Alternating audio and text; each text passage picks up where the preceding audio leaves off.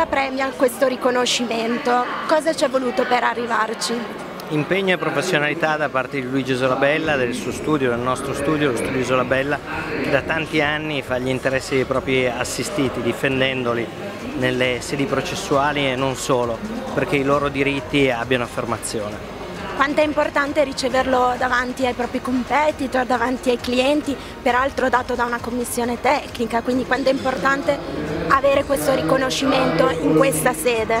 Senza dubbio è importante, tutti noi che siamo qua in questa sede però siamo consapevoli che la nostra azione non è rivolta ai nostri competitors ma agli interessi dei nostri assistiti.